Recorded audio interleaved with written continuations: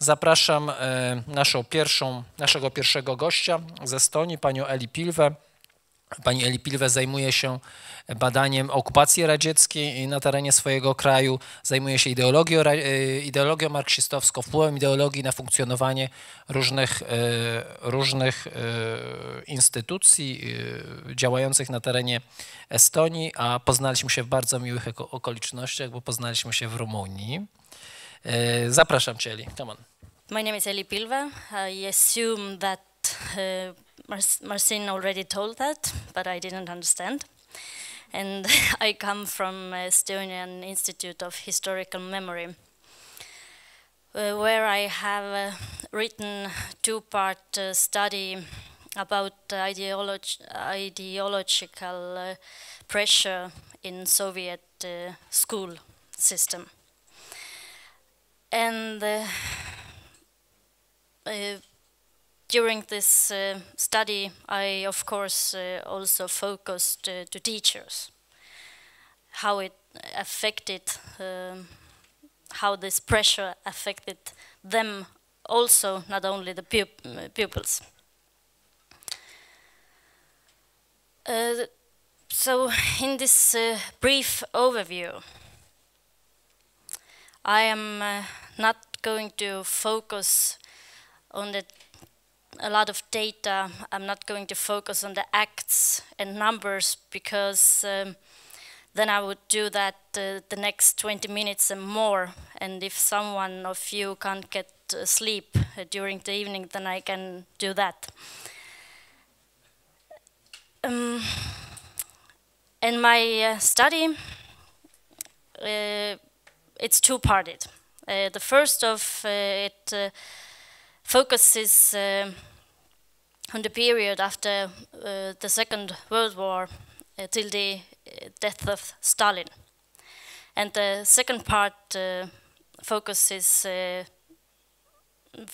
the school system and ideological pressure from 1953 till 1991, when Estonia managed to declare its re-independence.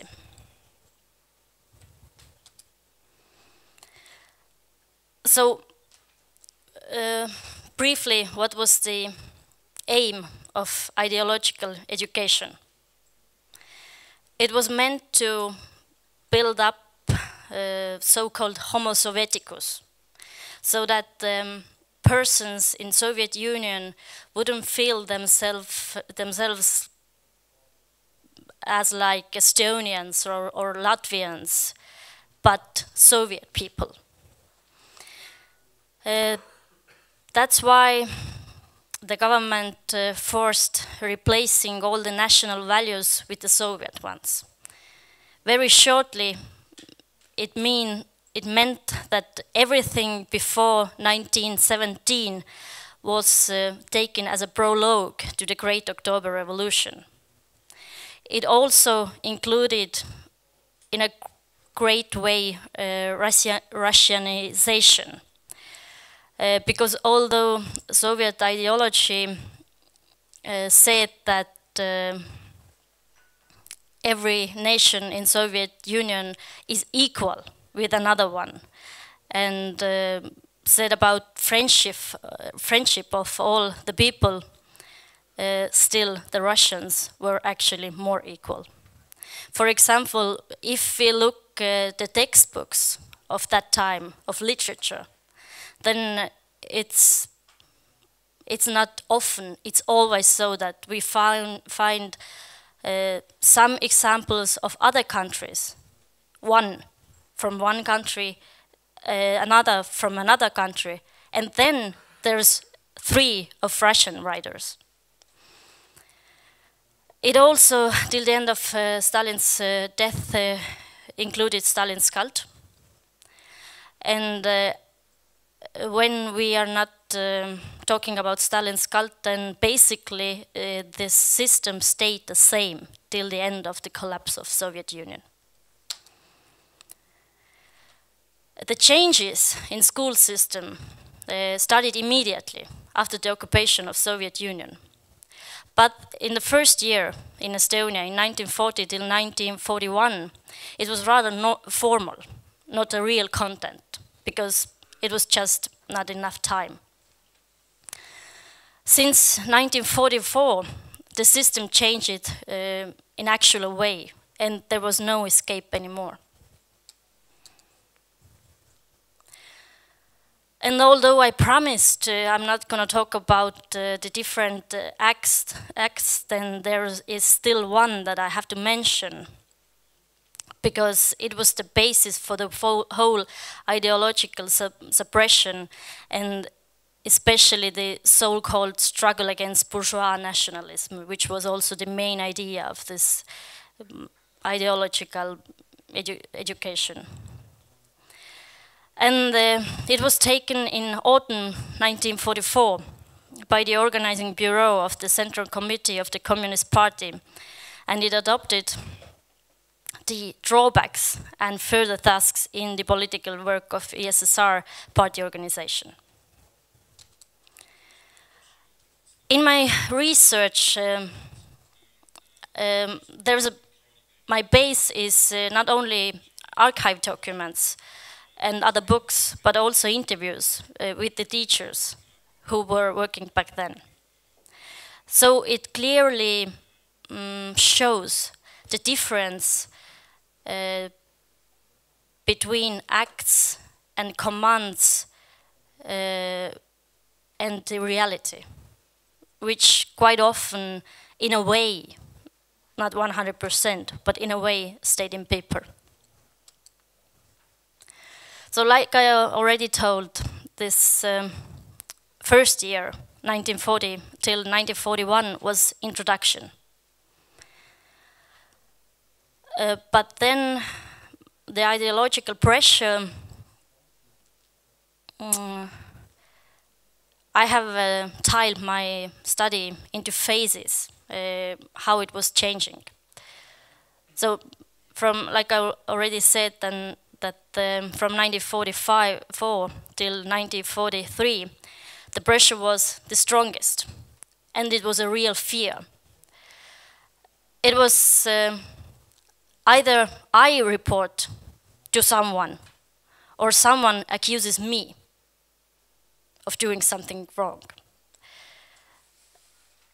Teachers were fired, sent to another work, or even put into prison, because the only problem they had was that they already had worked during the Estonian independence time. This pressure in that time was so strong that the teachers were forced to control their pupils. For example,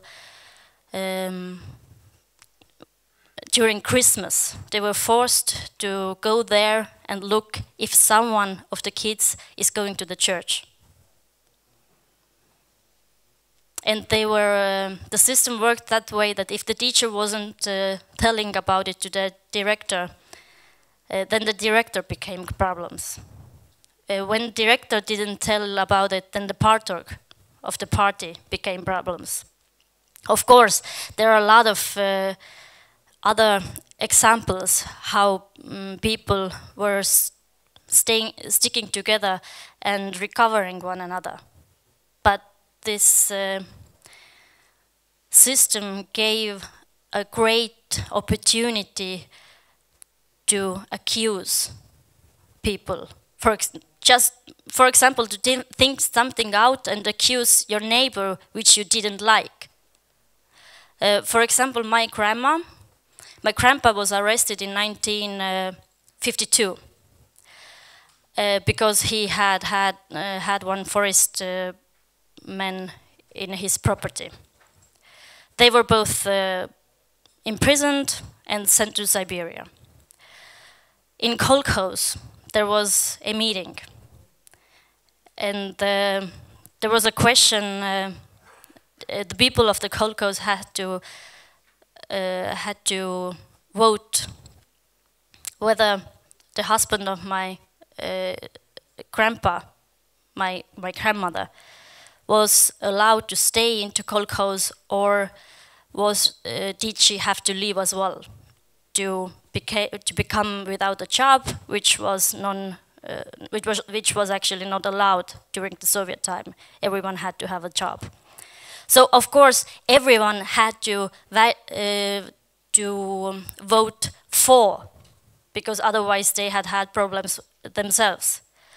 But there's a legend that the neighbor didn't only raise one hand, but both of them. So it always depended on the people.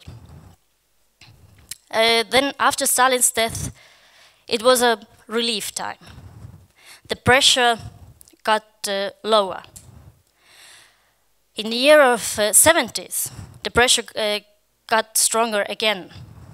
And the years of 80s, it was such a funny, so-called funny phase, because the pressure got even more stronger on the one side. But on the other side, there was a national movement which also got more and more stronger.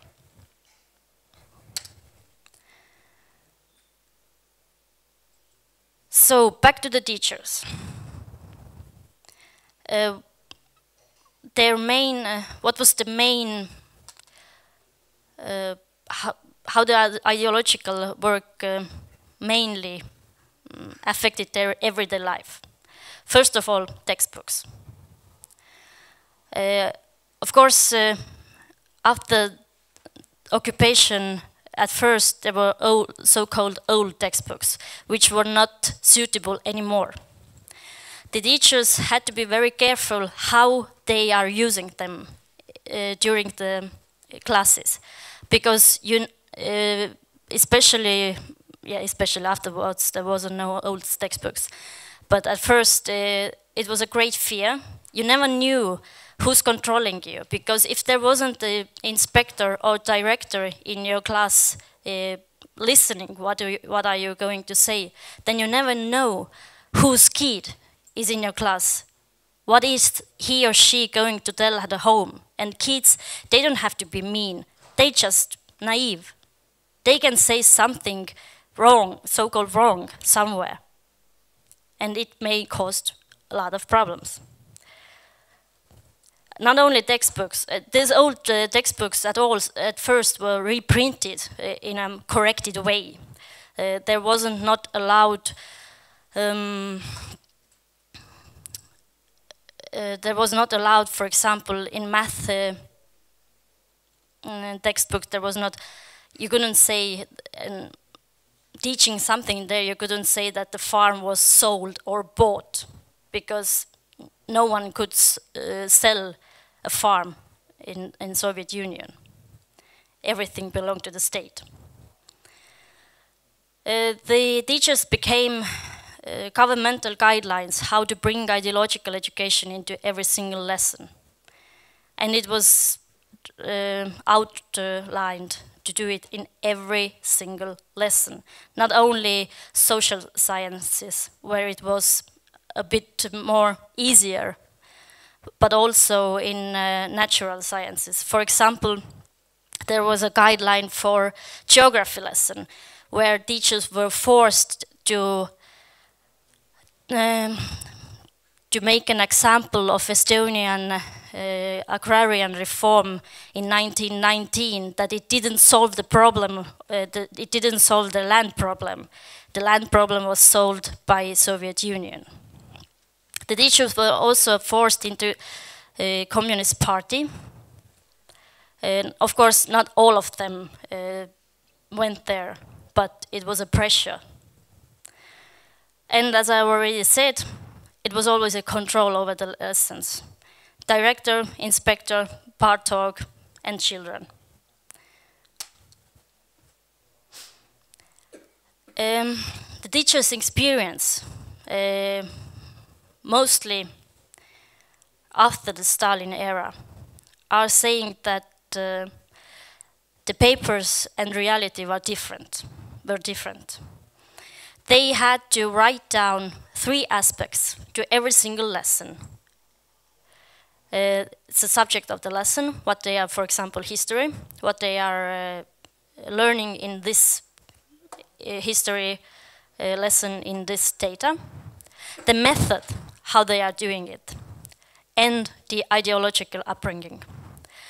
The last one, as the teachers have told me, usually stayed on the paper, and the teachers often copied them from one another. For example, if someone has found an appropriate article from a newspaper, then they were writing there that they are talking about this article there. Unless and actually they wasn't using this material, ideological upbringing material, unless there was someone controlling in the class, because it was a system that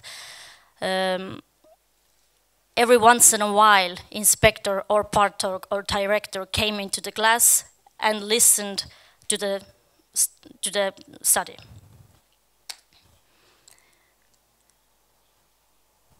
And teachers also had themselves compulsory lectures at schools. They had to make reports they had to do the reports themselves of an ideological upbringing from the teachers. How they are, example again, history or math, how they are following this ideological upbringing in their lessons. They had to listen to the lectures of party members. And they also had to listen to political lectures from the Ministry of Education, and etc. And it was something you had to deal with it back then, and probably not only as a teacher, but also in other areas of life. And as I already said, that in the end of the day, everything depended on the person. There were fanatic directors, partorgs, teachers who really believed in this ideology, and the ones who didn't. And I have heard a lot of examples how, if there were some kind of problems, let's say the inspector was very fanatic, and said to some teacher that, no, I'm going to write it down, you're going to be fired. This is not the way to teach people. Then, if the director was so-called person, then usually this problem could have been solved normally, so that the teacher had his or her job, and yeah, it was solved. But this, all this ideological upbringing meant a lot of paperwork. Like I already said, it included compulsory lectures. Just sitting and hearing, listening to them, although you had a lot more important things to do.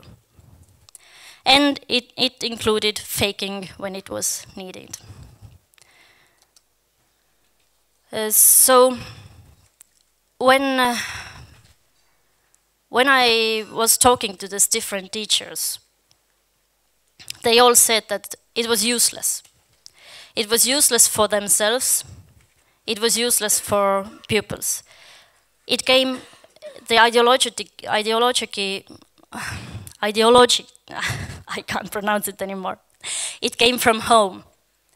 If the teacher or the pupil already believed in the power of Soviet Union, believed that it's the right thing to do, then he or she didn't need any upbringing anymore.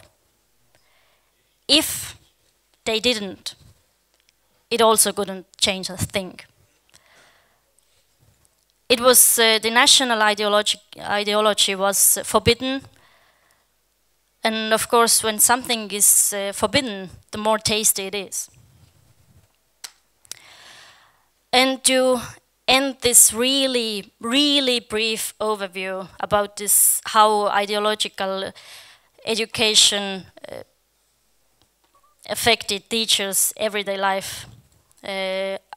I would like to share my own memory from 1991. Actually, it was, for me, it was in 1992 or 3. In 1991, Estonia got its independence back again. The teachers had the same system. The textbooks were old. They were free to talk about another ideology, to freely talk about Estonia's history, literature, whatever. But I think I was in the 2nd grade when I had literature textbook from the beginning of 80s. And we were reading something from there, and the next chapter was about the great Lenin. And our teacher said that this one we are going to skip. God, it was interesting. Why we are going to skip it? It has never happened before. And everyone read it at home, and everyone were playing Lenin the next day at school. So thank you.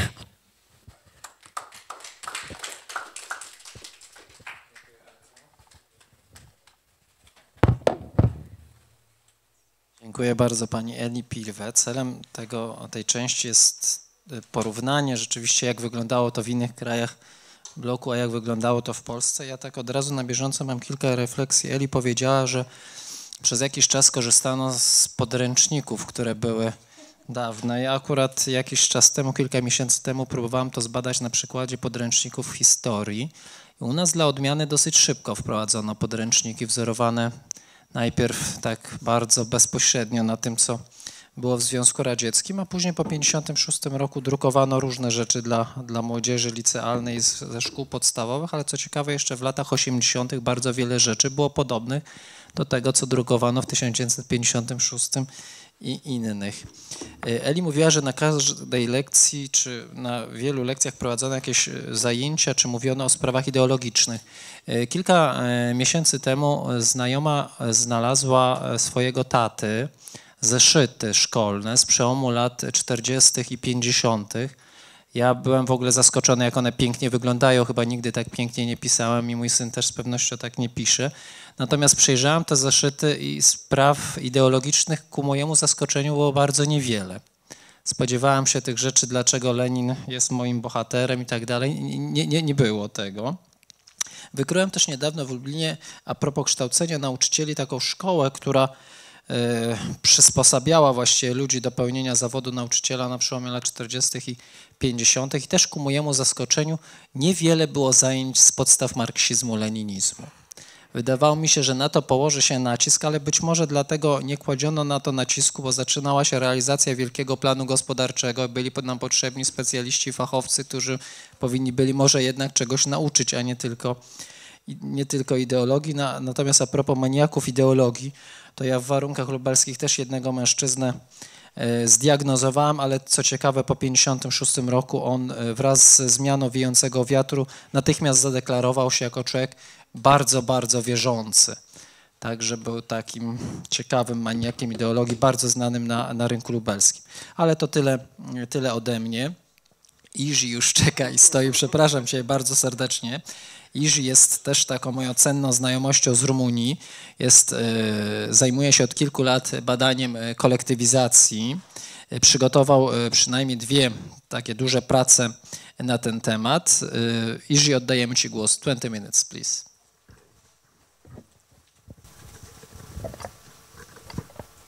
Is it working? Okay. Good afternoon, ladies and gentlemen. First of all, I would mention that it's a great pleasure to be here, and thank you for the invitation for this event.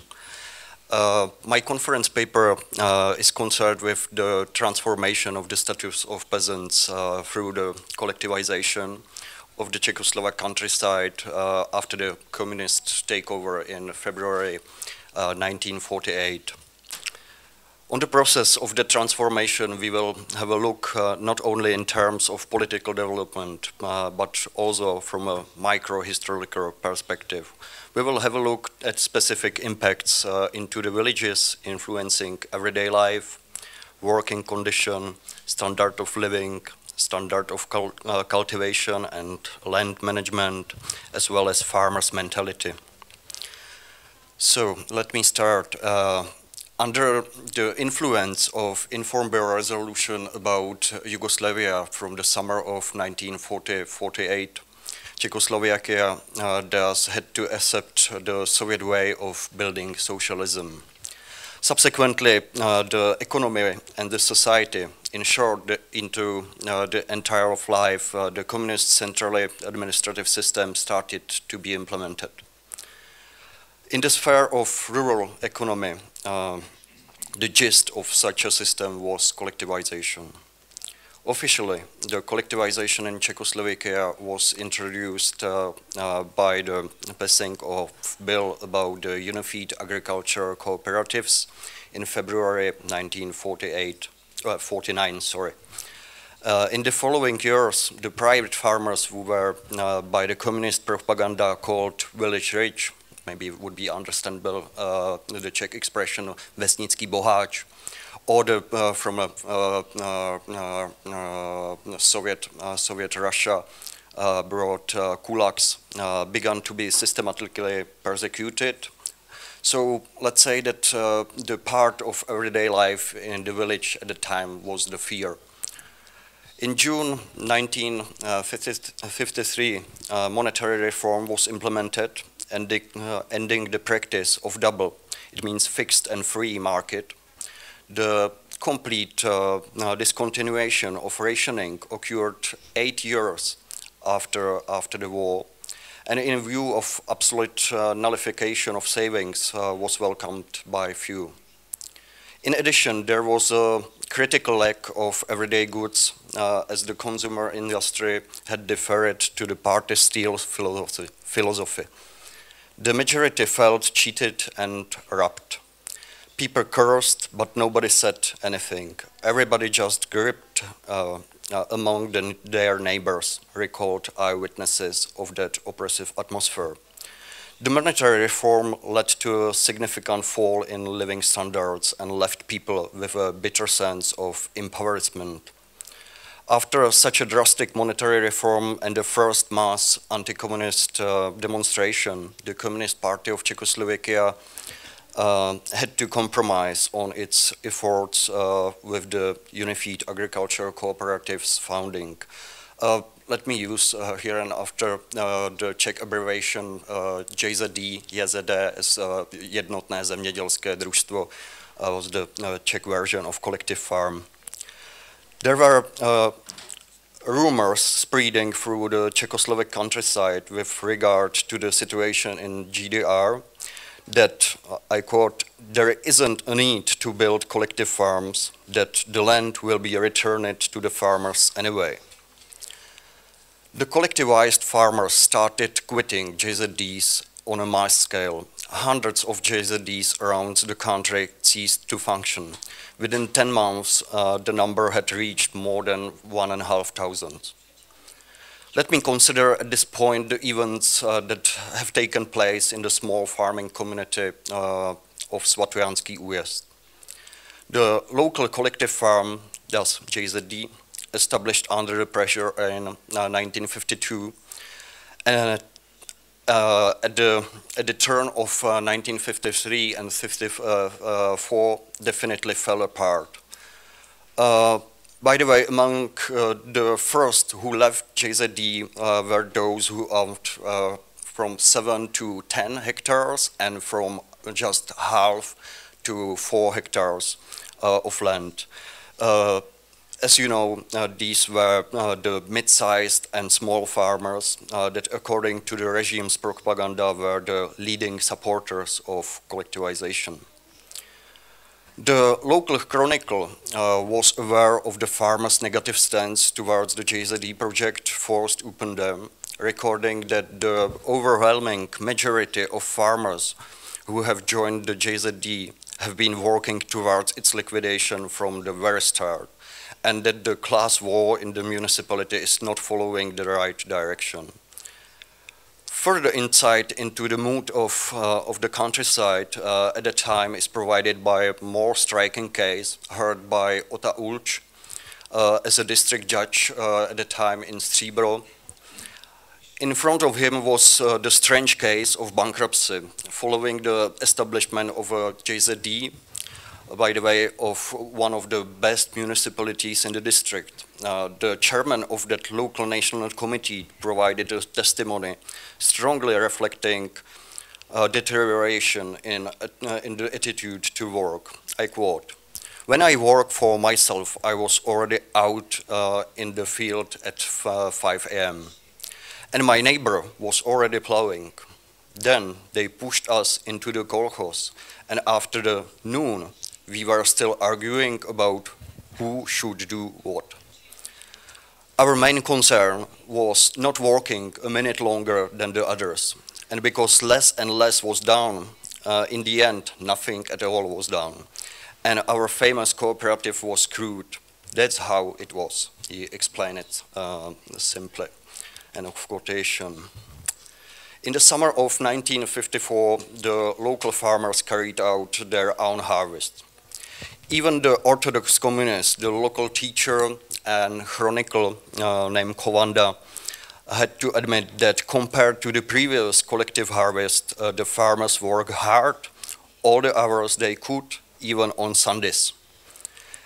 Later he wrote in the municipal commemorative books, I quote, "From the very start of the harvest, a completely different work ethic was visible compared to the previous harvest, when our farmers worked collectively. This year, when our farmers again started work individually, the harvest went more smoothly for everybody." End of quotation. The following year, the harvest again took place without any problems, and many farmers exceeded their supply obligation. According to the chronicle, the yield of all types of cereal was about average that year. It may have seemed then that there was no point in introducing any changes, that the return to private farming in Svatojanský újezd had confirmed once and for all the failure of collectivization experiment. Many farmers started to stand in hope of the end of collectivization, but they were wrong. Soon a new push for another wave of collectivization came. In the June 1955, the first secretary of the Central Committee of the Communist Party, Antonín Novotný, at the time, later the president as well, and the last, let's say, functionary having the function of president and the first secretary of the party as well, gave impetus to the new wave of collectivization. He made it clear that the future of Czechoslovak agriculture lay in JZDs and state farms only. The aim of the communist government was to achieve the uniform nature of agriculture in the whole country, to collectivize the countryside in Czechoslovakia completely. How would farmers in Svatojanský újezd have felt in February 1956 when the district secretary of the Communist Party again lectured them on the necessity of so-called socializing the village and the advantages of collective farming? That's a question. This was a mere 2 years after they had brought to the end an unsuccessful collectivization experiment in the form of the first JZD. The feelings of the farmers can be summed up concisely as follows. The farmers knew the desperate state of collective farms, and they were feared a similar fate. At the same time, they were aware of their fading ability to resist the strong pressure of power. They did not believe in the success of collective farming, even though the catastrophic situation of the JZDs had improved in the previous 2 years thanks to the rich financial support of the state. They were afraid that joining a cooperative meant entering into social uncertainty. Local eyewitness Maria Machitková recalled that it took too long, and hopes that communist regime will fall apart slowly vanished, replaced by conciliation with socialistic reality. Jindřich Hašek, other farmer who came from a family farm in Uhonice village, remembered that, I quote again, those who had recently still been excellent farmers couldn't understand what was happening to the village. In debates between neighbors, the once frequent sentence, "It will fall apart in 6 months," was heard less and less, end of quotation. The farmers understood that despite the fact that independent farming on private land was guaranteed by the constitution after the communist takeover accepted in May 1948, it did not have a future in communist Czechoslovakia. The situation is perhaps best summed up by other eyewitnesses, Eva Votočková, who moved to the municipality when the campaign was culminating, shortly before the re-establishing of the JZD. I quote again, "You thought that that's how it had to be. It wasn't possible to protest or do anything else. Life had to be lived." On this, witnesses concur.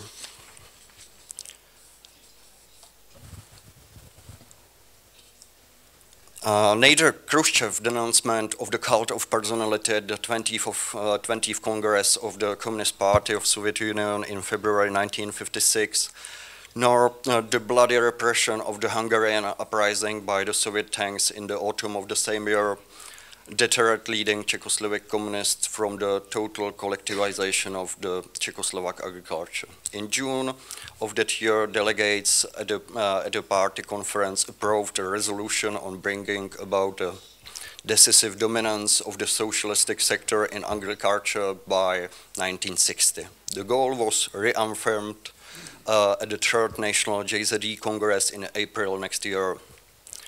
The municipality chronicler reported about the events of autumn 1957 as follows, I quote, "A blue and white automobile with Warburg symbol appeared in front of the local National Committee building. The representatives of the Agriculture Department of the District National Committee who had arrived in it first established the economic situation of individual farmers.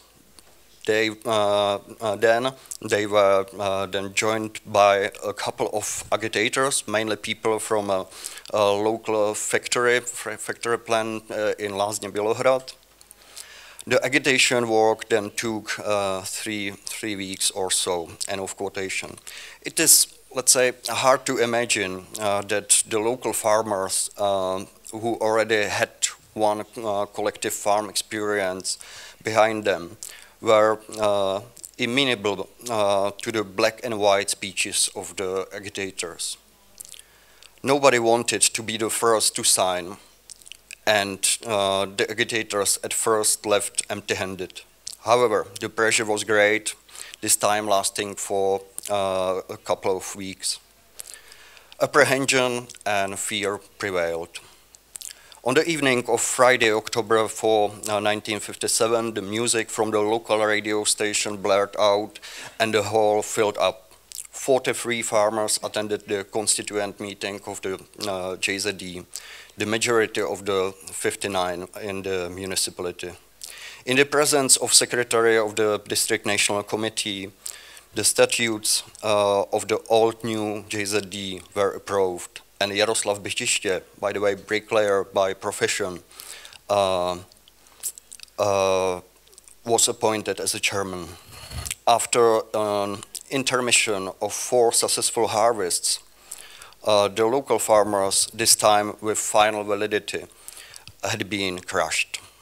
In this way, our village became socialistic and set off on the path to a new, happier future, says the chronicle on this evening.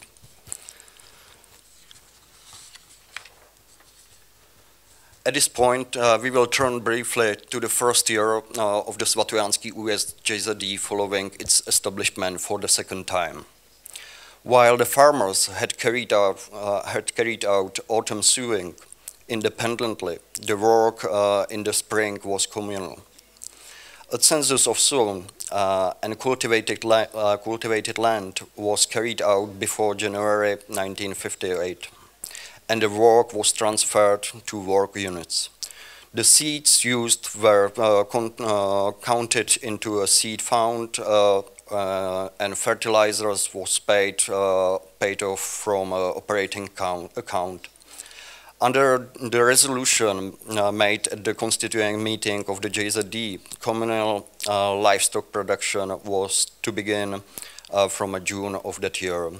In total, 185 cows were transferred, though pigs were not taken under the JZD control.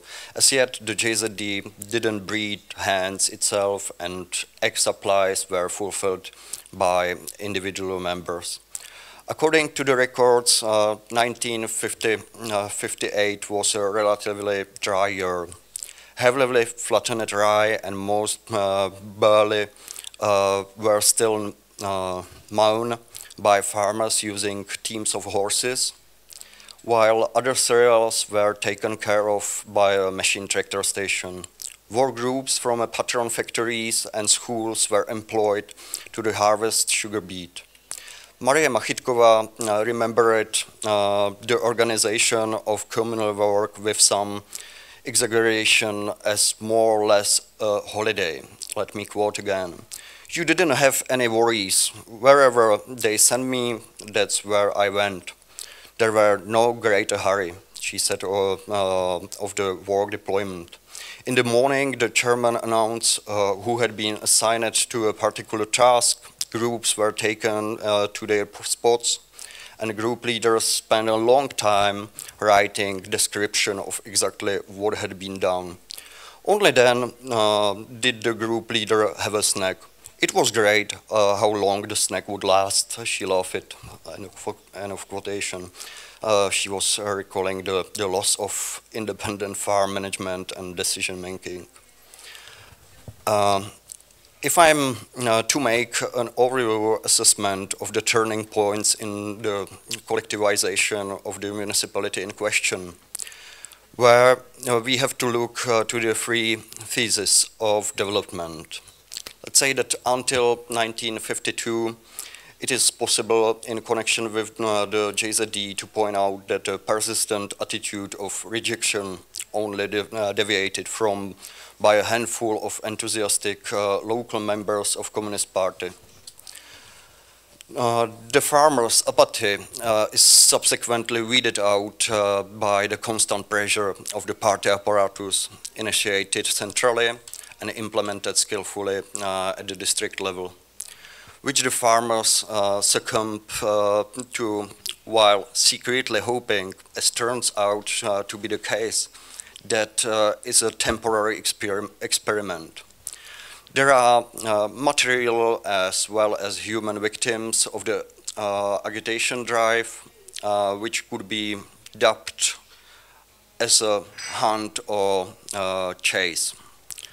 After a period of collectivization silence, a kind of briefer period, the shaken regime again gathers its strength and introduces a new wave of constant attack. The interim stagnation of collectivization is replaced by an offensive that leads to the resignation and submission to the collectivization project. The leadership of the Communist Party of Czechoslovakia rejected the path of long-term coexistence of a social state and cooperative sector with a private production, as was the case of, for example, Poland and partly also Hungary. Instead, the party advanced a concept of complete collectivization of agriculture under the administration of state farms, machine tractor station, and the JZDs. The main areas of agriculture were in essence collectivized by the start of 1960s. and the officials trumpeted the completion of the so-called the socialistic reconstruction of the village. In the period of 10 years, the number of private farmers were considerably reduced. Active, independent decision-making was replaced by central planning. The independent farmer with a traditional understanding of nature became an employee working shift. The large-scale capacity construction of collectivized agriculture became dominant landmarks. The production grounds of these agricultural complexes, what is visible till nowadays, are similar to the factory halls and do not belong to the traditional architectural composition of the village. Let me conclude, while at the end of 40s, the communist leadership expected agricultural production to begin increasing during the course of collectivization. At the end of 50s, they were forced to regard as a success the fact that it was not falling. The level of pre-war gross agricultural production was not achieved again until the second half of the 60s, nearly 2 decades after the end of the war. After 1960, the only people still carrying out private farming were unregenerate individuals who tried in modest circumstances to defy adversity and with the greatest of effort to maintain their family tradition. In the 60s, 70s, and 80s, private farms were, let's say, isolated islands pushed to the very outskirts of collectivized land registers. That's all. Thank you for attention.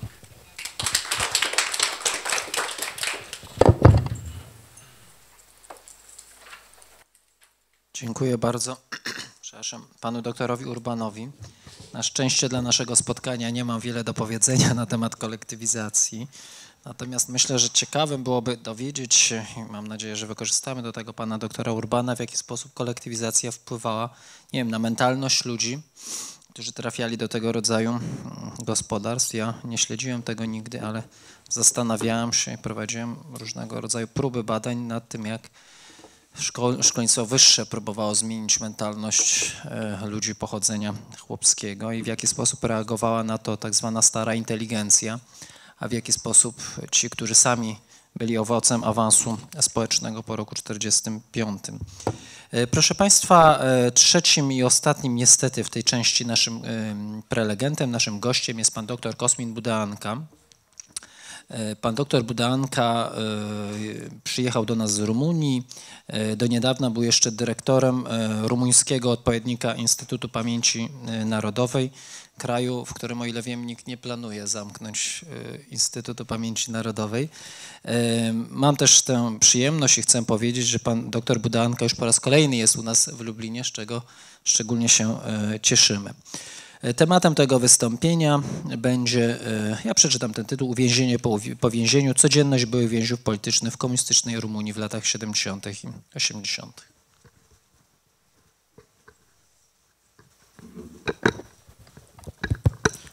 Ladies and gentlemen, good evening. It's a pleasure for me to be again in this beautiful place in Lublin, and for this I must thank to the organizers, and of course, and you must do that if you are not living in Lublin. And special thanks for my friends Marcin and Tomek. After the 1945, Romania too come to experience the violent implementation of the communist regime, as did the other states in the Soviet sphere of influence. In this context, hundreds of thousands of persons suffered direct violence by being arrested, condemned, deported, relocated, expropriated, or affected by other repressive measures of the regime. With concern to the political prisoner, there are no exact numbers to this date, but the more realistic figures are of about 150,000 persons. even if the large majority of the political prisoners were released in 1964, they remained under the surveillance of the political police.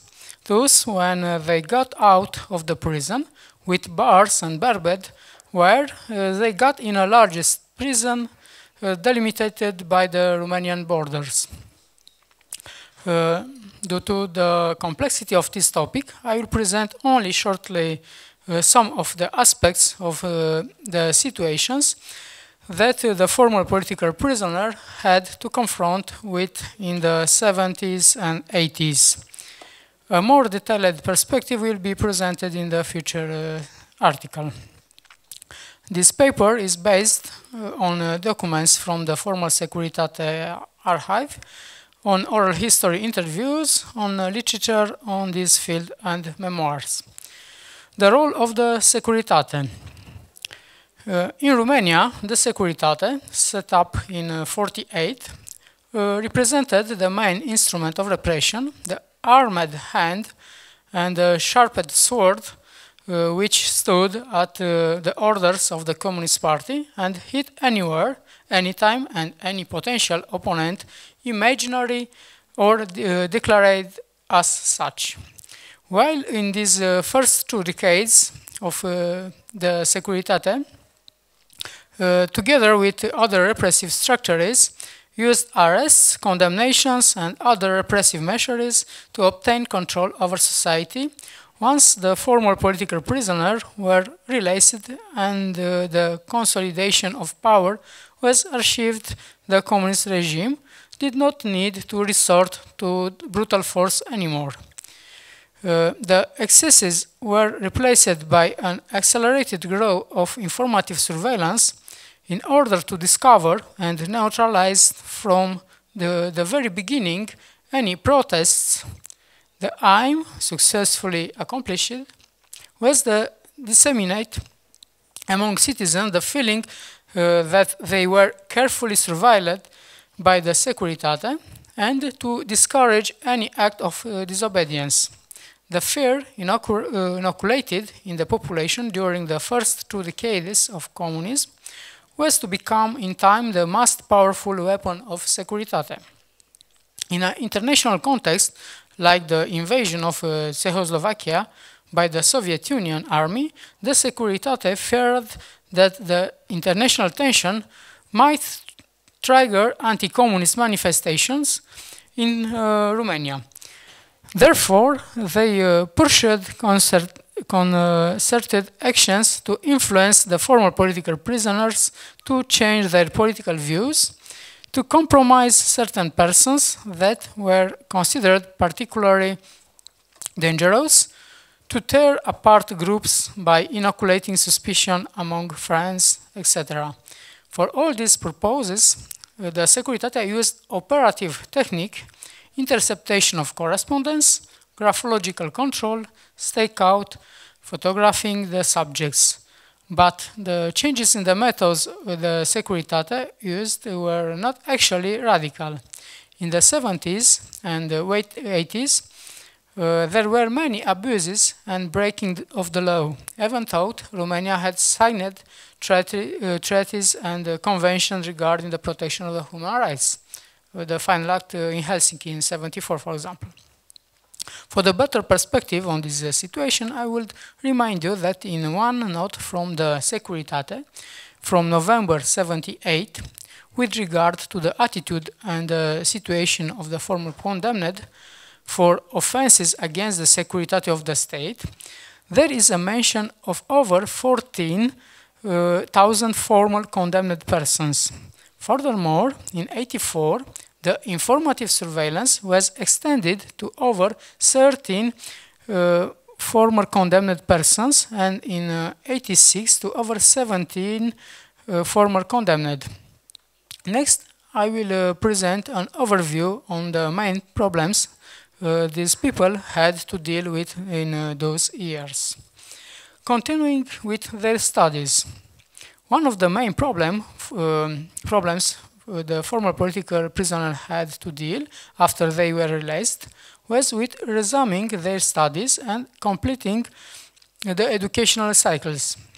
in some cases, this was accomplished with great difficulty and with a delay of many years. In other cases, they were refused, and this refusal determined them to give up and accept jobs below their potential and qualifications. Flaviu Brezeanu managed to graduate a Faculty of Economic Studies in a program with limited attendance. Against all odds and pressures, he was subjected to his quite advanced age.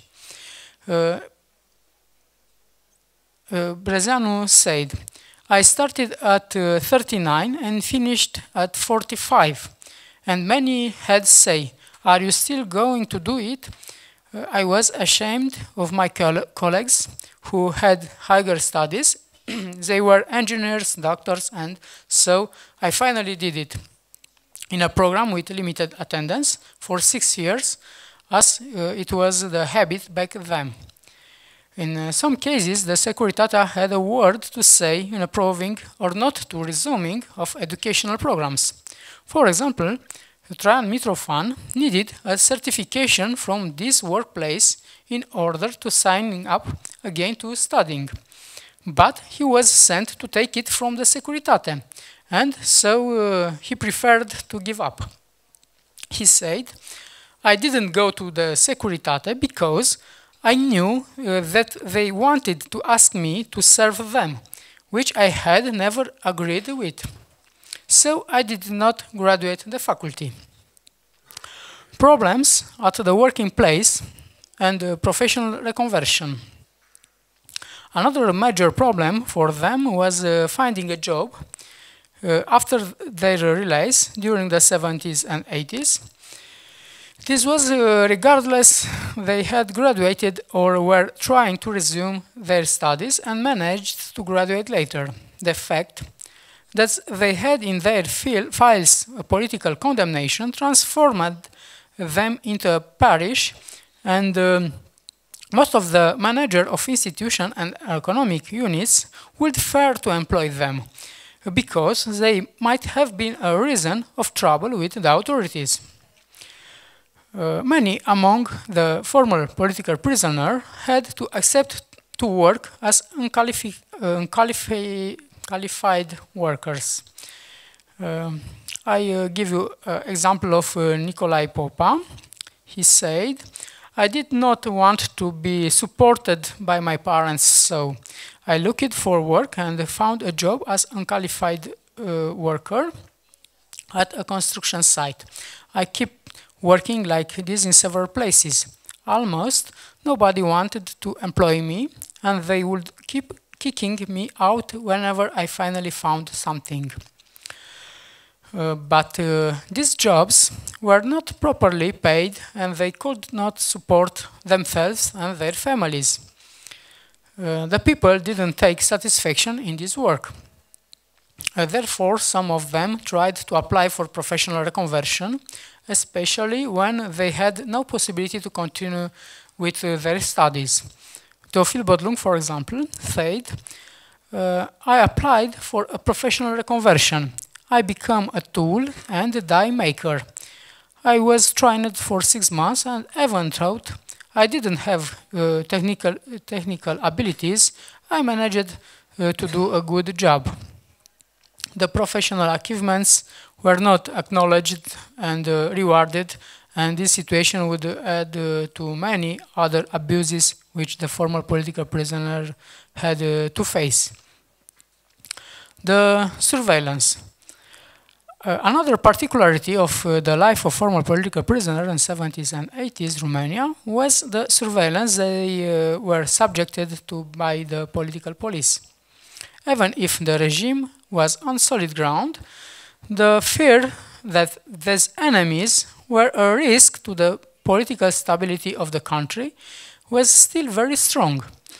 This situation can be explained by the frailty of the communist regime that took the power by violence and by the need of the Securitate to maintain an important position in the state, even if the majority of those who had been imprisoned were trying to live their life and get over the burden of their past without engaging in suspicious activities.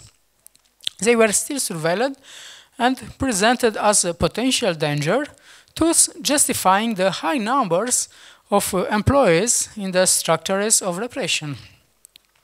One fragment from an interview with the former political prisoner, Teofil Mija, is especially relevant to illustrate this relationship between political prisoners and the political police in those years. After we were released from jail, we were surveilled with the same intensity as while we were in jail. We could notice how we were followed each step we took, how we were marginalized, and there had been many attempts from the Securitate to have our image compromised among our collaborators, to stir conflicts with our friends, sometimes even with our families. This is what the Securitate members were paid for, to trash the image of the survivors. Their intention, their effort, their will was such that we didn't get out of the jail alive. And they managed to accomplish that with some of us. And some of us who had managed to miraculously survive were put under surveillance after the release. The former political prisoners were called at the Securitate to give a declaration not only with the purpose to offer information and for intimidation. There was a second reason. The Securitate wanted to compromise their image, to isolate them, and to put a social stigma on them. Securitate officers would also pay them visits at home or at their working place in order to destroy their public image. Recruitment attempts. Surveillance of former political prisoners was direct, as mentioned above, but it was also accomplished with the help of acquaintances or colleagues from work. And not least, the Securitate used other former political prisoners in this purpose, and these were recruited while they were in jail by means of promises, advantages, and blackmails. Others were recruited before their release, which was illegally conditioned by their accepting the collaboration with the Securitate. Others got in the Securitate network after their release, as they were marginalized in society, in order to have some benefits or because they were blackmailed. Sure thing is that from the perspective of the Securitate, as a structure of repression, uninformal on the situation of the former political prisoner, that also used to be a political prisoner was a very valuable acquisition. This kind of informer would be able to discuss with former colleagues of detention delicate subjects that weren't discussed with other people. In these circumstances, the efforts to recruit former political prisoners were numerous and many times successful, and for this stand as a proof the thousands of network files that exist in the archive of the former Securitate. Rehabilitations. As already mentioned, it was only a facade that the pardons in '64 gave the former political prisoner all their rights back. Some of them had been arrested and condemned abusively, even by breaking the communist law. This situation determined them to try to have these cases back on trial and to obtain their rehabilitation in the court.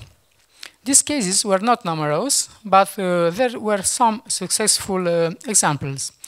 It is preciously these examples that show how justice was done in the 50s, considering that were communist judges those who sentenced them to jail in the 50s, and there were still communist judges those who rehabilitated them in the 60s.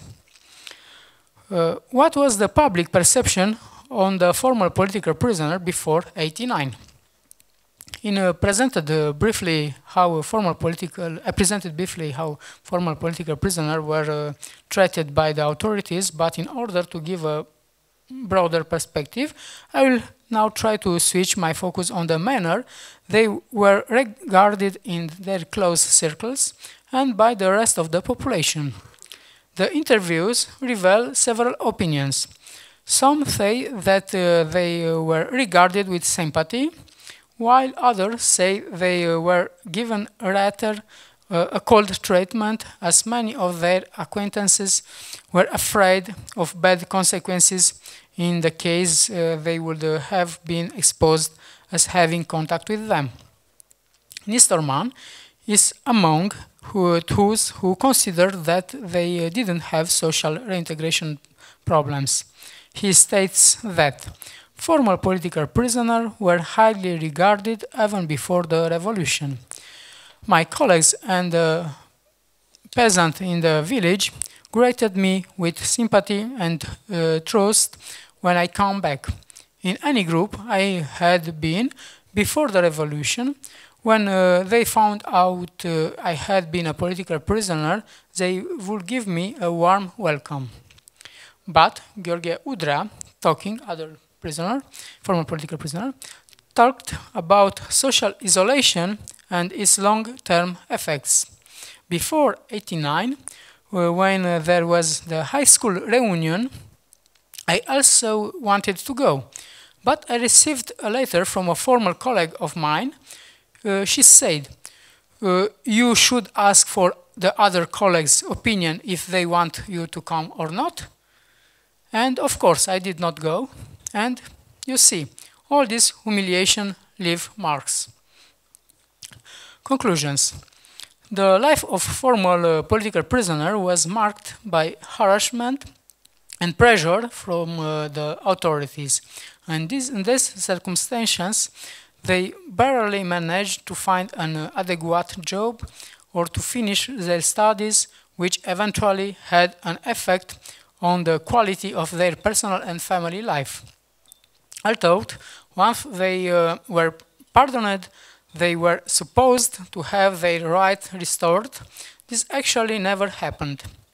They were further considered second-degree citizens by the authorities. There was also a part of the society that excluded them because of the fear that getting close to a former political prisoner might bring people in the attention of the Securitate. The many problems and the situation mentioned in this presentation are a small part of all the things the former political prisoner had to endure, as they can be multiplied and applied to all who experienced the communist jails. What is even sadder is that these problems did not end once communists fell. They continued after the revolution and had an impact of the former political prisoner and their family members.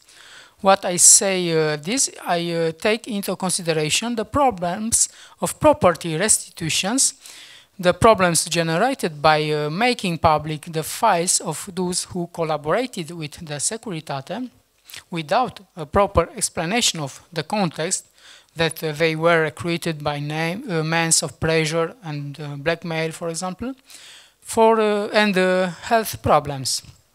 Therefore, we can state as a conclusion that unfortunately for many of the former political prisoners, the release from the working camps and from the communist prisons was rather an apparent one, more like moving from a smaller jail to a bigger one, in which many of them were forced to live until December '89. Thank you for your attention. Dziękuję.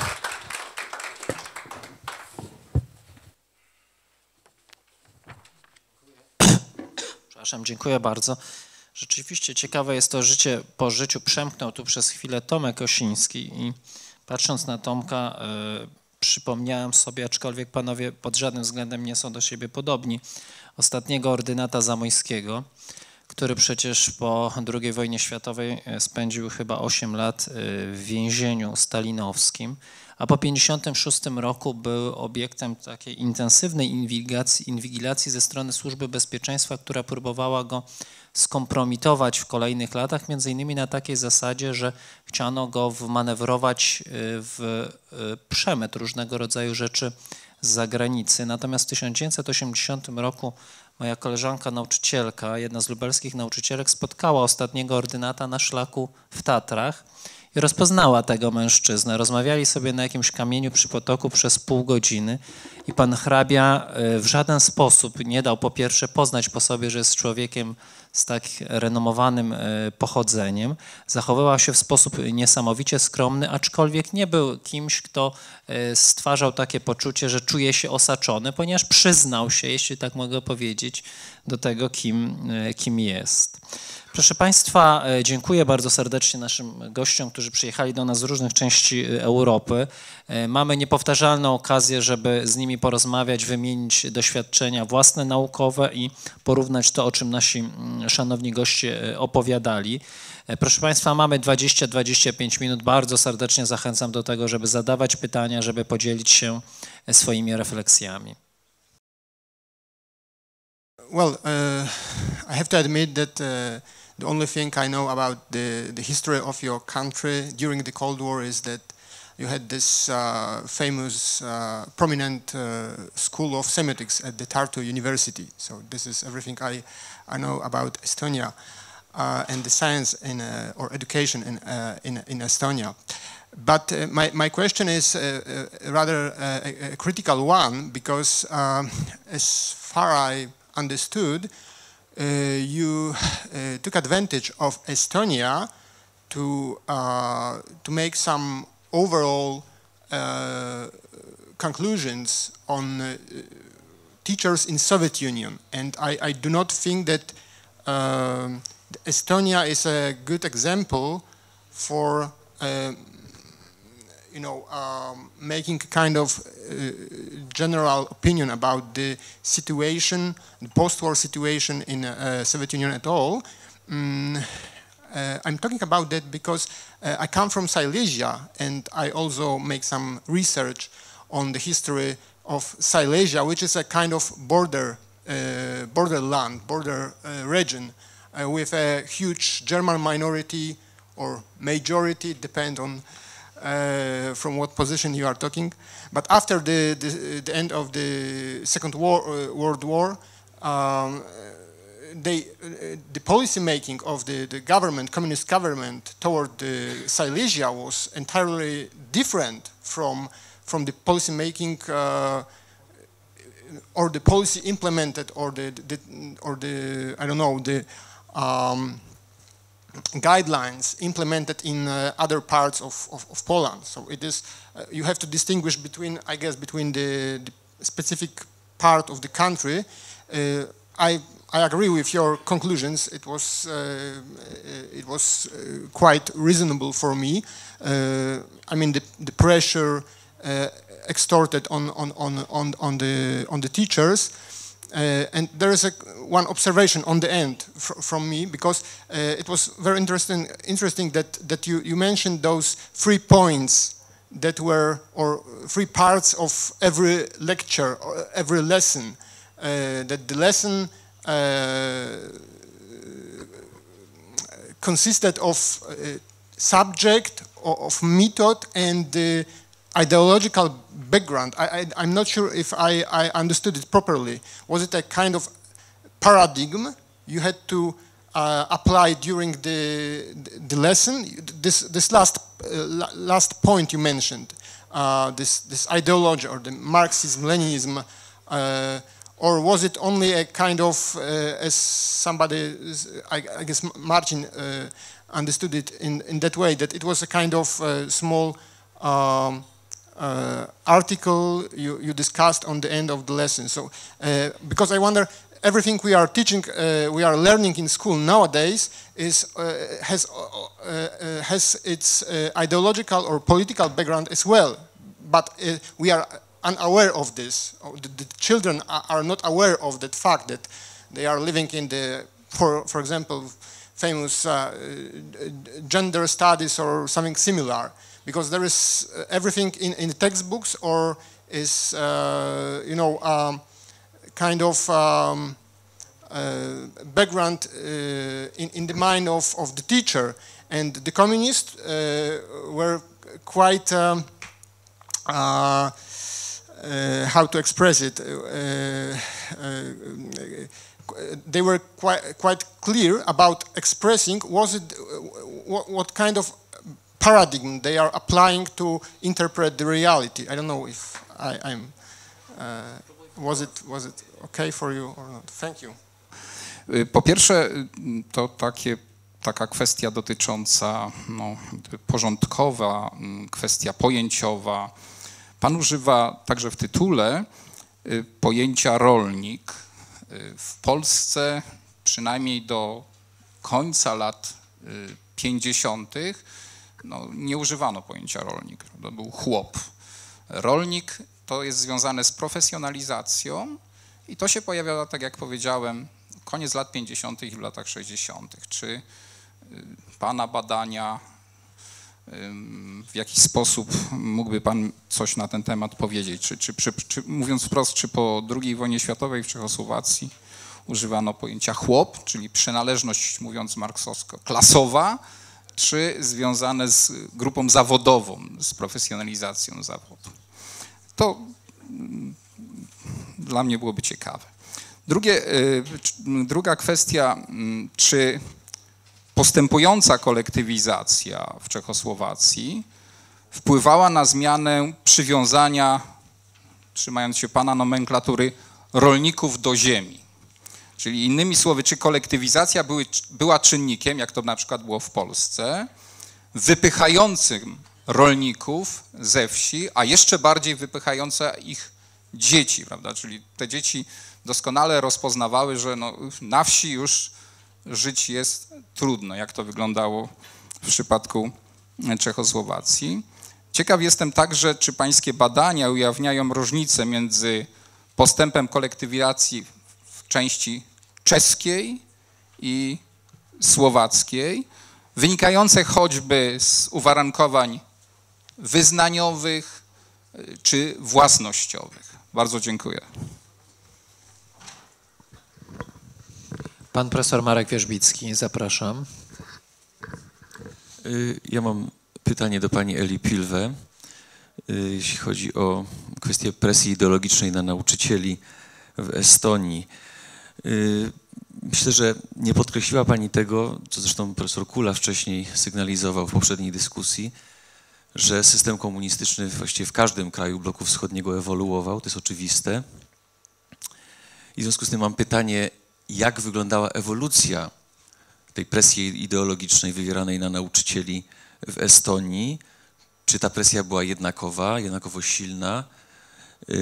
I jak wyglądały reakcje nauczycieli na tę presję? Jest to o tyle ciekawe, że potem w latach 80. mamy nagle odrodzenie narodowe w Estonii. Powstają ruchy na bazie ideologii narodowej, czy można być nacjonalistycznej, i to prowadzi potem do odzyskania niepodległości przez Estonię. Widać w tym wyraźnie zmianę postaw mentalności społeczeństwa. Jak wyglądały postawy nauczycieli w czasie tego okresu odrodzenia narodowego lat 80. w Estonii? Dziękuję. I jeszcze mam pytanie do pana Jiriego Urbana. Wiele uwagi poświęcił pan opisowi samego przebiegu kolektywizacji rolnictwa w Czechosłowacji. Natomiast jakby mniej mówił pan o tym, co znajdowało się w temacie pańskiego wystąpienia, czyli o wpływie kolektywizacji, na przykład na zmianę statusu rolników indywidualnych czy chłopów. I moje pytanie właśnie, na przykład, jak zmienił się status materialny rolników? Kiedy przeglądałem dokumenty sowieckie, na przykład z Białorusi sowieckiej, tej części, która należała do Polski przed wojną i tej, która była przed wojną częścią Związku Radzieckiego, to na przykład w roku 1946 władze partyjne wprost stwierdzały, że sytuacja na wschodniej Białorusi, tej sowieckiej tak zwanej, jest tak trudna w gospodarstwach kolektywnych, w kołchozach, że chłopi masowo uciekają, przechodzą tą dawną granicę polsko-sowiecką sprzed 1939 roku i zatrudniają się u chłopów, kułaków, czyli tych bogatych rolników, ponieważ dochód na osobę w gospodarstwie kułackim jest 4- lub 5-krotnie wyższy niż dochody, jakie przypadały na pracowników, członków kołchozów we wschodniej Białorusi. Moje pytanie na przykład, jak się zmienił ten status materialny rolników w Czechosłowacji i jak się też zmieniała ich mentalność, ich spojrzenie na świat, kwestia ich obyczajowości, chociażby zarówno w życiu oficjalnym, w życiu prywatnym, jak się zmieniało ich świętowanie chociażby. To jest bardzo ciekawa kwestia. No może tyle. Dziękuję. Dziękuję panie profesorze. Zapraszam państwa jeszcze do zadawania pytań. Pan profesor Jarosz. No, pytanie jest bardzo ogólne, ale chciałbym, żeby pan spróbował na nie odpowiedzieć. Zdając sobie sprawę, jak jest ogólne i jak trudno na nie wyczerpać ten temat. Moje pytanie jest bardzo proste. Znaczy, badał pan kolektywizację, badał pan opór wobec kolektywizacji, różnego rodzaju takie case study dotyczące walki z kułakami. Czy tak jak pan zna kolektywizację w całym regionie, a pana artykuły świadczą o tym, że zna pan kolektywizację w całym regionie na podstawie najnowszych prac, w czym się przejawiała ta specyfika czechosłowackiego procesu kolektywizacji? Czy możemy mówić, że kultura narodowa Słowaków i Czechów w jakiś sposób wpływała na kolektywizację, sposób jej przeprowadzenia i stosunek do kolektywizacji? Czy innymi słowy, jeżeli kolektywizowano wieś czechosłowacką czy słowacką, to ta kolektywizacja miała pewną specyfikę narodową czy kulturowo-cywilizacyjną. I kolejne pytanie jest związane z moimi lekturami słowackimi. Ja czytałem pan na pewno też zna taki artykuł pani Zawadzkiej ze Słowackiej Akademii Nauk, która pisała o roli lokalnych aparatczyków w okresie kolektywizacji czechosłowackiej. I ona tam pisze, że, i to się zgadza z polską interpretacją przebiegu dynamiki kolektywizacji, że ta rola aparatczyków lokalnych, zwłaszcza na poziomie wsi, była bardzo dwuznaczna, bo z jednej strony oni podlegali presji chłopów, którzy nie chcieli kolektywizacji, a z drugiej strony musieli wykonywać dyrektywy centrum władzy. Czy coś więcej można by na ten temat powiedzieć? Jaki jest pana stosunek do tego problemu? I kolejna rzecz związana również z kolektywizacją. Jak zdaniem pana, które czynniki odegrały ważniejszą rolę w skłonieniu chłopów czechosłowackich do wstępowania do spółdzielni? Te, powiedziałbym, negatywne, czyli mówiąc tak najbardziej ogólnie terror i represje, czy te pozytywne, na przykład bardzo szybko, jak sądzę, wprowadzony w Czechosłowacji system ubezpieczeń społecznych dla członków spółdzielni produkcyjnych, czyli członków ISD. Do referatu rumuńskiego mam tylko jedno pytanie, ponieważ jestem świeżo po lekturze biografii Ceausescu wydanej w Polsce. To jest bardzo ciekawa lektura, zwłaszcza jeżeli porównujemy to z przypadkiem polskim. Czy pana zdaniem w stosunku do byłych więźniów politycznych w Rumunii odegrywała jakąś rolę specyfika narodowa? Mam na myśli sposób traktowania, czy był jakiś inny, specyficzny sposób traktowania tych byłych więźniów politycznych, którzy byli narodowości rumuńskiej i narodowości węgierskiej? Czy to w ogóle jest badalne w jakikolwiek sposób? Dziękuję. Dziękuję panie profesorze. Pan profesor Kula. Ja skorzystam, jeśli wolno, z okazji, że widzę państwa. Troszkę postawię pytania idące może troszkę w bok, ale proszę wziąć pod uwagę, że pani, mówię o pani Eli Pilve, jest pierwszą Estonką, którą w życiu widzę. więc muszę skorzystać z okazji. Czy w okresie komunistycznym, gdy badano historię Estonii, no bo musiał istnieć jakiś Instytut Historii Estonii, no wszędzie istniał, gdy uczono historię Estonii, gdy mówiono o okresie międzywojennym, to z pewnością mówiono dogmatycznie i źle. To wiadomo, no, można się domyślać. Ale czy coś w tym powiedziano jednak, no jakiś fragmencik ciekawy, czy odkryto jakiś fragmencik nowy w Polsce przy całym absurdzie badania, przy wszystkich absurdach, powiedzmy tak, badania i nauczania historii Polski w okresie komunistycznym, jednak pewne nowe rzeczy no, przestudiowano, wyciągnięto. Ja znam trochę sprawy kubańskie. No, kiedy tam byłem, to oczywiście oni szli w kierunku takiej historii dogmatyczno-marksistowskiej, ale jednak pokryli badaniami tereny, których wpierw w ogóle nie badano. I jeszcze jedno pytanie do pana Budeanca, do doktora Budeanca. Co mnie zaskakiwało jeszcze w czasach komunistycznej Rumunii, ja a propos byłem w komunistycznej Rumunii i miałem silne wrażenie, ale to mogę opowiedzieć kiedyś osobno. Co mnie zaskakiwało, to zainteresowanie władz rumuńskich, nie wiem czy samych Rumunów też, tym okresem rzymskim Rumunii, prowincją Dacia. Było to dla nas z Polski trochę zaskakujące, ponieważ na ogół system komunistyczny szukał swojej genezy w bardzo różnych rzeczach, no ale nie w starożytnym Rzymie. Do czego to władzom komunistycznym było potrzebne? A może wam, Rumunom przeciętnym, jest do czegoś potrzebne i władze skorzystały z tego. W końcu już po upadku komunizmu, zdaje się, zbudowaliście pomnik cesarza Trajana w Bukareszcie, no, który jest jakiejś imponującej wielkości. Dziękuję. To ostatnie pytanie w takim razie, tylko prosiłbym już teraz o króciutko. Cały czas pani. To już nie wiem, to ja już ostatnio. Pani profesor... Ja krótkie pytanie zadam, można? Tak, to krótkie, tak, poproszę. Tak chciałem. Do dwóch panów, ale zacznę te drugie, te bardziej krótsze, te drugie będzie ciut ze wstępem. A mianowicie, jaka była siła do pana z Rumunii? Jaka była siła pana prezydenta Nicola, pierwszego sekretarza, przepraszam, Rumunii w 1984 roku, powiem dla młodych tutaj ludzi, że to była olimpiada w Los Angeles, po olimpiadzie w Meksyku, po olimpiadzie w Moskwie.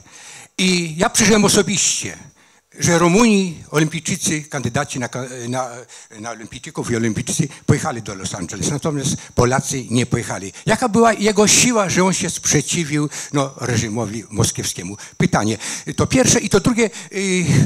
Miałem kontakt bardzo bliski do pana Urbana z Wyższą Szkołą Techniczną w Koszycach. Wielokrotnie tam bywałem, jeździłem w latach 70. u szczytu jak gdyby naszej władzy socjalistycznej w latach 70. dekady Gierka, powiedzmy umownie. Zaprosiłem rodzinę z Wyższej Szkoły Technicznej do swojego Podlasia. Tutaj wszystkich powiem, z Podbiałej Podlaski, laski, piaski, karaski, biedna ziemia. I oni powiedzieli mi tak: Stasek, ty jesteś kułak.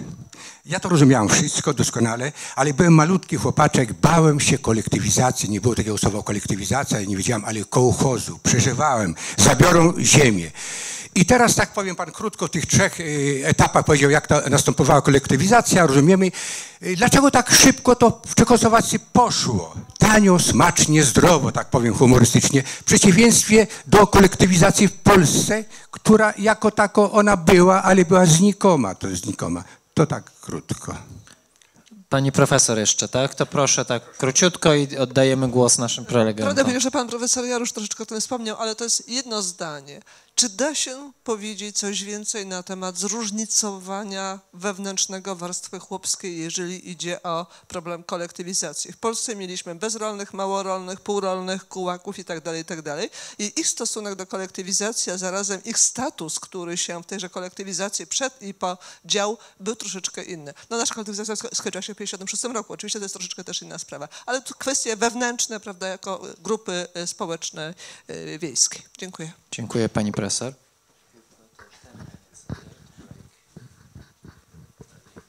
Thank you. So I'm gonna start from the last, and I'm honored to be the first Estonian woman you have ever met. I hope you get a good impression.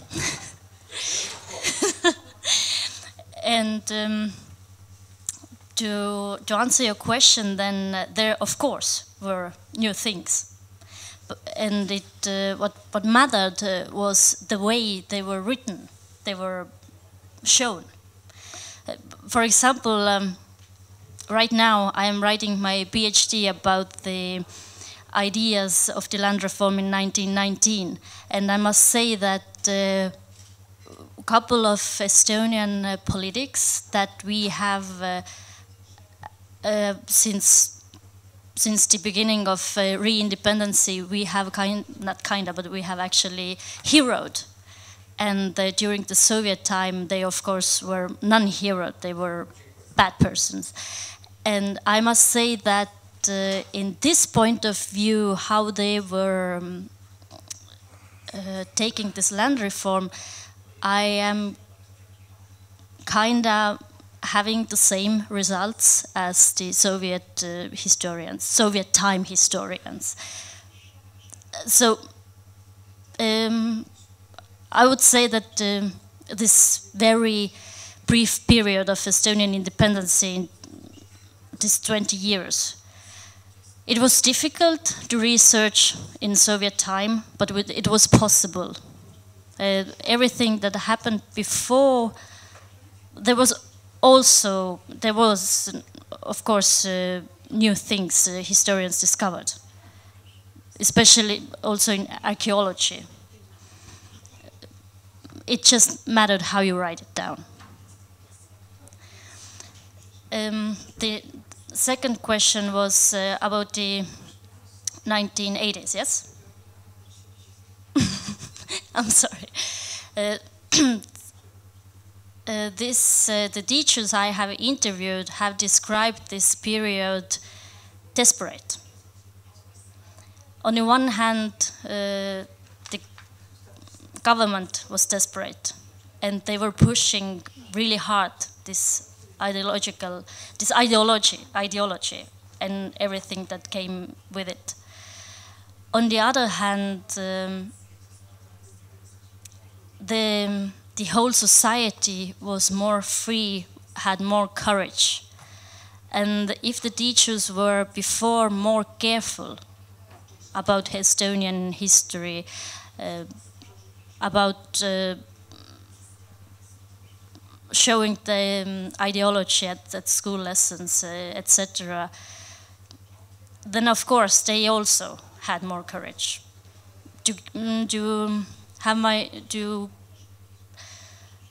For example, again, my own memoir from that time when I wasn't at school yet, I was in kindergarten.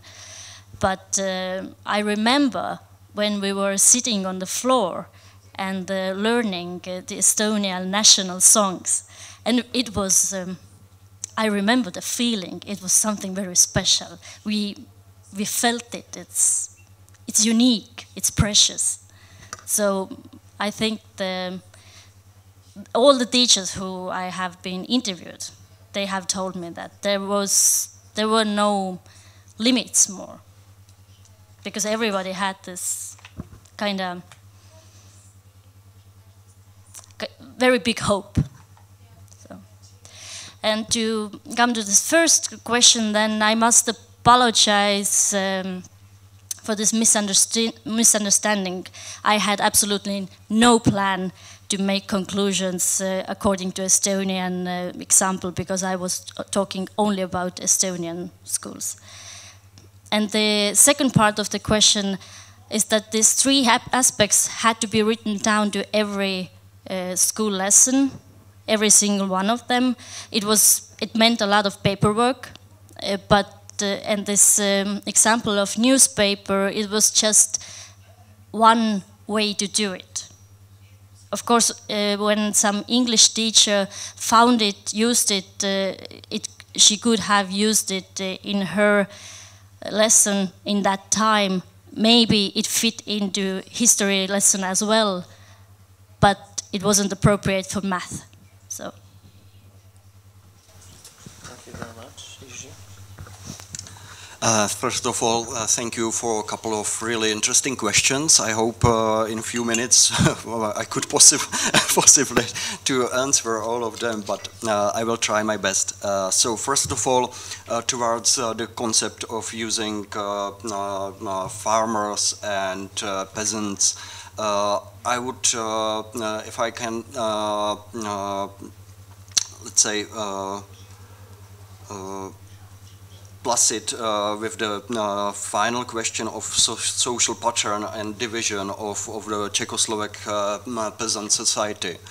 To be honest, there are no, let's say, special concept of using farmers or peasants.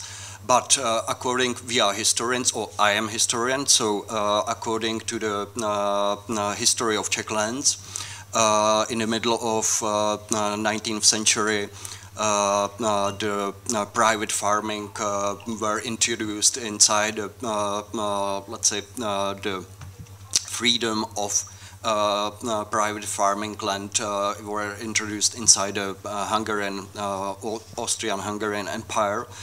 And since then, the peasants were free to have their own land and to dedicate the land and the tradition as well to the children. And to the social pattern or division of the society, of the agricultural society, I would say I have to help myself by Czech terms because you know, rolník should be understandable in Polish language as well. Is related to the role, so means the part of urban land. Actually, rolníci, peasants, were called like all the agriculturalists, let's say now, who were cultivating some land, but without any division of owning. The farmers, okay, to be honest, the farmers, it's difficult to divide that names in English, because English hasn't so many points, so many names for the rural society. But I would try to explain in Czech terms. So rolníci, sedláci, and statkáři. Sedlák, like a farmer. Actually, I'm not sure if the English has any better expression. Was the owner of land, and it's let's say is a specific ownership of land to be running like a family farm with all that tradition, all that, let's say, generous or generation process, and statkář. Maybe somehow of you can help me if the English has any other name to divide. But statkář means the owner of let's say, I don't know. Oh, okay, the owner of a big part of land, which size is so large that it's not possible to cultivate it by themselves in the border of family, let's say. So it's necessary to hire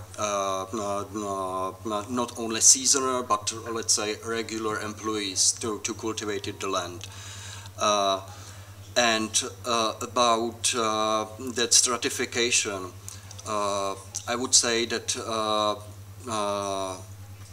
related to the 19th century and related to the interwar agricultural reform, the peasants were, the farms were divided like a small size, which we have in Czech language such a specific name, domkaři, kovorolníci and stavorolníci. It expressed that the keepers of land are not really focused just on farming or the cultivating the land, but their main profession is like in the industry, in the building industry, or and in case of domkaři, it's like to have a garden beside their occupation, just not for real production for the market, but for just their own consumption. So such a small-scale farms were perceived in the scale of like half to 2 hectares. Still small, but let's say middle size after that, because the perceiving of that scale of farms were actually moving. What was perceived like a middle-sized farm in 19th century was perceived like a large-scale farm in the 20th century, and especially after introducing the collectivization. So let's say that between 5 and 10 hectares of ownership, we call them in Czechoslovak space the mid-sized farmers. And actually, it's also the historical problem, because the ownership till the 50 hectares per family for family farming were still perceived like family farming, sedlák, as I already mentioned, and above 50 hectares started to be called statkář, because they had, let's say, the border of 50 hectares were perceived like that's the size which the one family can cultivate with just a seasonal hiring of some help, of some employees. So I hope a little bit I get it clearer, but to have some time for other interesting questions, I will continue. The question of farmers' attitude towards the land, that's maybe the most interesting question in my eyes, especially focusing on the children's generation, because in the process of collectivization, many, let's say, the old generation farmers told to their children ready to move from agriculture, because after the communist takeover, they already saw that it has no any future. I mean, the private farming. So they, let's say, recommended to the children, to sons, to go to other brand of occupation, and at the same time, I have to mention that same time as collectivization was proceeding, the massive industrialization were taking part in Czechoslovak history, and together, if we will have a look to the statistics, there were dozens of thousands peasants and, let's say, generally countryside people moving to the cities, to the towns, to the industry at all. I would recommend just shortly the example of Viola Lin's book about this migration from the countryside to the cities, closely related to industrialization and collectivization. Actually, in my eyes, that let's say losing the traditional attitude towards family keeping land was the main result of collectivization after finishing of almost 42 years of communist regime in Czechoslovakia. There was visible in the, let's say, number of previously farming families, children, which who were, let's say, willing able to start the tradition of to reborn the tradition of pride farming again. And it's also I could recommend the statistic of restitution, because it's visible that most of the restituent in 90s just let their previously family land to any other enterprises or the former JZDs, just reborn like cooperatives nowadays. Towards the Slovak curse of collectivization, there were definitely different, and it's related with a different landscape of Slovakia, mostly mountain landscape. So let's say that the speed of collectivization in Slovak part of Czechoslovakia was slower, but at the same time harder but it's let's say general that there is a central pressure and there is a local statement, local condition, depending on the, let's say, the certain functionaries, their attitude towards collectivization and towards the regime itself, and friendliness towards their neighbors, actually. And it's also a great topic because we can talk about how the regime reacted to this, because in 50s they introduced the special functionary local deputy, and it was let's say the rule to have this deputy. It was paid functionary from. Excuse me. Sorry. From other district, to have no relation with the local people and to force the state running politic.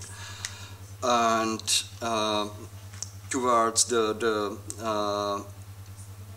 condition of farms, attitudes of work, kulaks and as well as tradition. There were also such a specific, let's say, tradition. We call it dožínky, such a holiday celebrating the finishing the harvest, which was becoming to be a part of communist ideology and running together with the process of collectivization. So it was actually celebrated with the establishing of JZD and the running of JZD. Yeah, there are many points, but please, thank you. Yeah, okay. I have no time, so maybe we can finish it later. Thank you very much. Well, I will try to be very short. Referred to the first question, the relation between nationalities and the former political prisoner.